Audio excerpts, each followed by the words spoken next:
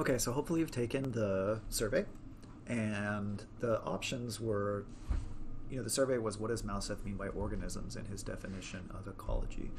And the options I gave you were organisms are fine, maybe he means exactly what he said, he means species, or he means individuals, or maybe you didn't know, which was also cool. Again, the survey is really just so I can check in to understand what you're thinking. I'm going to suggest that he means individuals. And this is because ecological relationships are among individuals, right? An individual prey is eating an individual, predator is eating an individual prey, right? That's happening at the individual level. And these relationships occur between individuals. So what I'm going to do right now is I'm going to edit this definition. We're going to take out the word organisms. We're going to swap in the word individuals. Okay, so then what about the word relationship? What does he mean by relationship?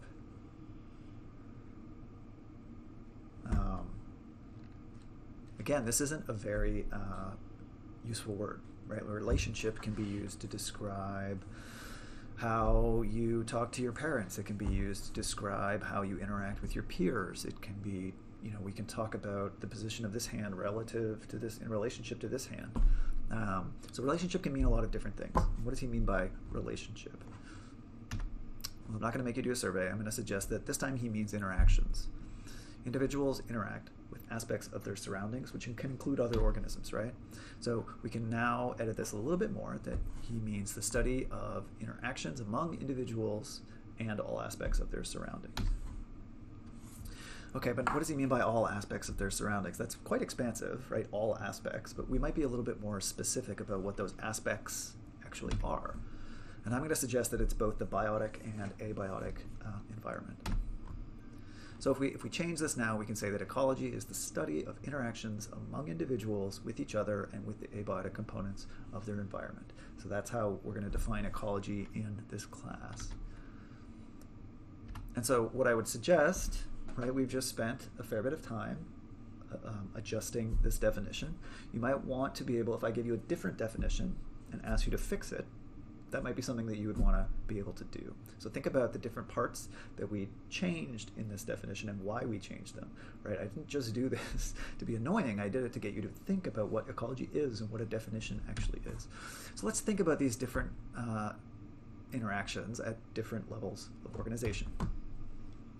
And so individual interactions, they have consequences at many levels of organization, right? So if we come down here, right, you've been getting lectures from Mike and Damon that have ranged from molecules through to cells and tissues, organs, and even up to the organism level. And notice that organisms is on here again. You might think about what does Gord mean by organisms in this hierarchy, and up through populations, communities, ecosystems, and so on. So there's this, I like this picture here, right? So ecology scales from a bunch of different levels, from primarily the individual up to populations, communities, ecosystems, biomes, and the entire biosphere. You can find ecologists that think at all of these different levels, sometimes a little bit lower, but not that much lower than the individual. Okay, so organisms, right? So I use the word organisms here intentionally. Ecology is about interactions, and individuals do the interacting, right? And there's really only a couple different kinds of biotic interactions that organisms can engage with, and we'll give these names later in the class, but it's this bee interacting with this plant. This plant is shading this second plant. This single beetle is chewing this single one plant, right? These are all individuals. These pictures have 6 individuals in them that are interacting in pairs. So as we work our way up above organisms, populations are the next level of organization, and it's basically just all the individual organisms of a single species in a defined area.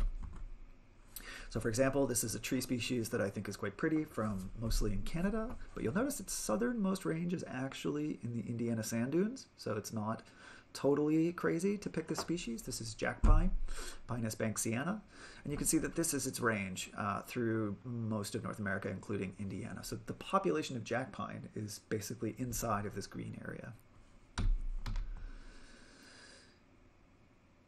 You might be wondering, where do species fit into all of this, right? So species kind of go in the side of this hierarchy because species is a concept, and there are actually quite a few different species concepts.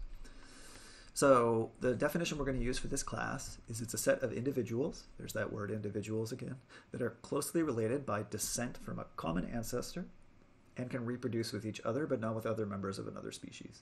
For anyone keeping notes or maybe comparing among classes, this is the biological species concept. And the key to the biological species concept is this ability to reproduce. Right, so here is an individual of jack pine. The entire population of jack pine is found within this green region, and Pinus banksiana is the species, and we define that based on its ability to interbreed successfully with other individuals that we also characterize as Pinus banksiana.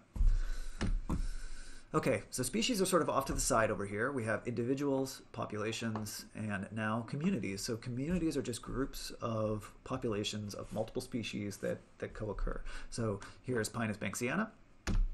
We could take a look at three more conifers. White and black spruce and white spruce, and I think this is tamarack, a larch species, right? These all potentially co-occur. Their populations are almost in the exact same regions. And here's a picture of what they look like growing together. This is black spruce, this is larch. I think there's a jack pine a little bit off to the right if I remember this site. And so what you're looking at here is a community. Multiple populations from multiple species that are existing in the same time and place. If we move up from communities, we get to the level of ecosystems, and you should be detecting a pattern here that most of these are just sets of the previous, right? So ecosystems are essentially groups of communities and their physical environment. So here's a picture of an ecosystem. And what's key to an ecosystem and makes it different from the communities is that it includes the physical environment. So this river, all of the atmosphere, the rocks, the soil, that is all part of the ecosystem. And ecosystem scientists are tracking the sort of biogeochemical interactions among everything that's out there. Okay, moving up, biomes, they're just groups of similar ecosystems. And you could think of the biome concept as somewhat similar to the species concept in that we define biomes based on similar characteristics. And so here's just a picture from your textbook. You can find it as figure 27.3. You don't need to know these, but basically, you know, so the boreal forest or taiga plains is this pink part, and you can see that we have it in North America, including in Indiana, but all across Northern Europe and Russia we have boreal forest as well. Right, and you can also see that we have temperate forest in much of Indiana, as well as some grassland as well. So these three types of biomes are just similar kinds of ecosystems that we give similar names. And the biosphere, we're not really going to cover in this class, but it's you know, it's all the things. If you want to work for NASA someday, you might be thinking about the biosphere and how all the things, the atmosphere, space radiation, all that stuff interact as a whole. So what I want to do is give you an example of different levels of